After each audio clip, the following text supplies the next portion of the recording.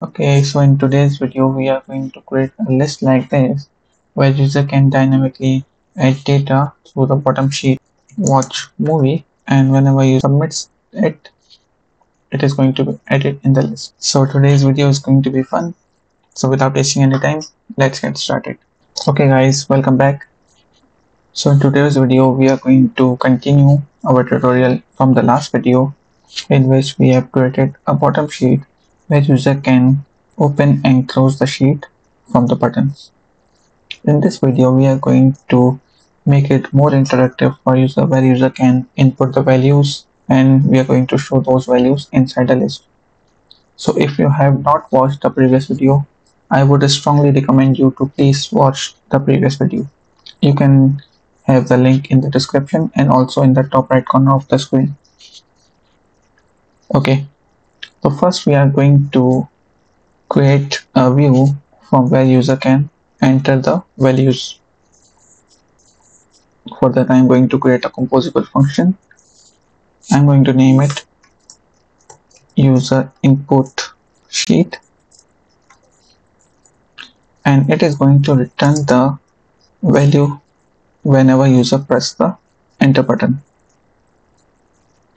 So I'm going to say on enter clicked, it is going to return us a string and its return type would be unit. Okay, inside this we will have a column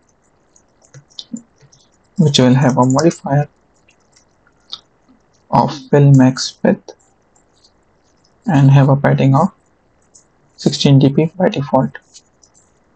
It will also have an arrangement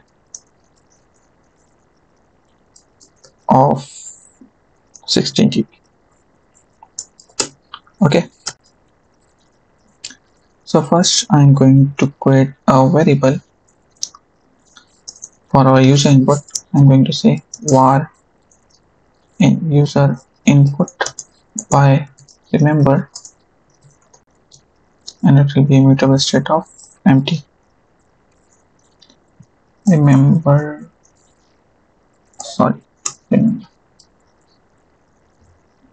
I'm going to create a text field over here, which will and inside it we need to have two things. First one is going to be user input, and whenever the new input has been entered by the user, we are going to put it inside the user input. So in that way, our input is going to be updated every time. I'm going to give it some decoration by saying modifier.fill max width to occupy the full space, and also have a background, no sorry, border of width 1.dp with color of color dot black, and shape will be rounded corner shape of 16 dp. Below our text field, I'm going to add a button, and whenever user clicks the button, we are going to return it on enter clicked, and we are going to return the user input, which will be going to be a string.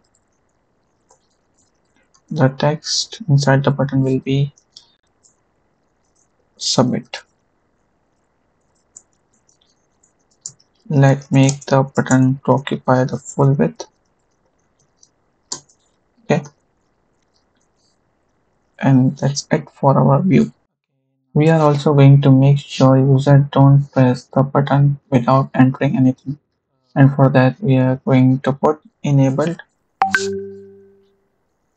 The button will only be enabled if user input is not equals to empty. So if user input is empty, our button is going to be disabled. I'm going to copy this, put it over here, and when the enter is clicked, we are going to do something here. Also, I'm going to copy this stuff from here because we are going to need this, and I'm going to remove the rest.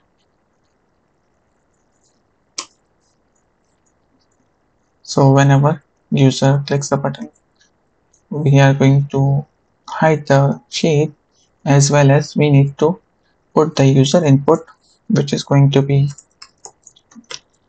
which we are going to get over here. We need to put user input inside a list. So for that we need to create a list. I'm going to say user task list, which will be equals to remember. I'm going to say mutable state list of this. So by this way we are going to create our list, and whenever user presses the enter button, we are going to get some value, and we are going to add that value inside this. Okay. Next, what we need to do is we need to show the list somewhere, and we are going to do it over here. So I'm going to say lazy column, and we need to also add some padding, otherwise the initial data of our list is not going to be shown because of padding. I'm going to say modify equals modifier dot padding of this. Okay.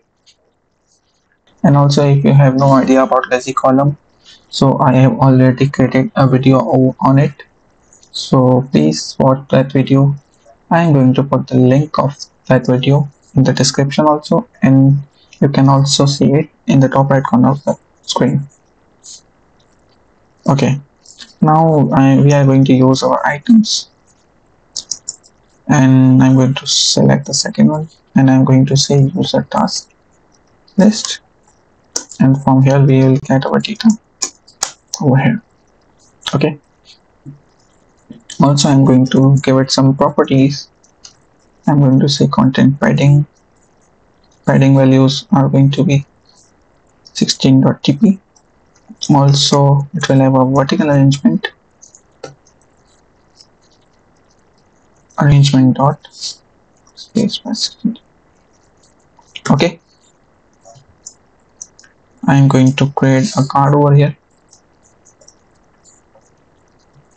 Card will have a modifier to take all the available width,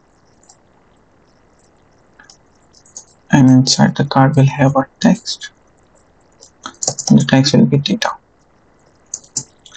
Font size will be 22.sp.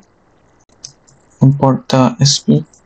Also add some modifier to have a padding of 16.dp. Okay, so I think that's it. So whenever user is going to add some values and press the button, we are going to take that input from here, and we are going to add it inside the list, and that list is going to be updated and will be shown over here.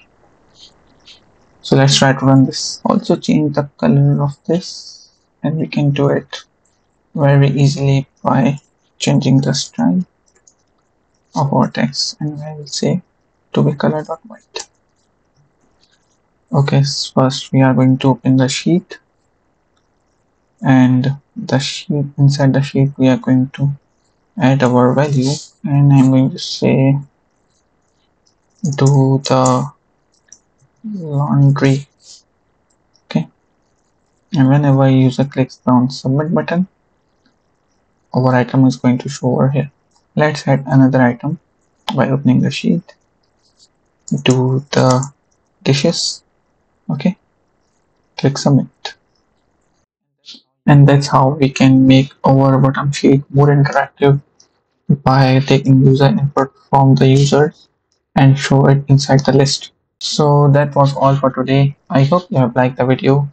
If you do, please do subscribe to my channel and also do give a like to the video. That was all for today. We'll meet you in the next.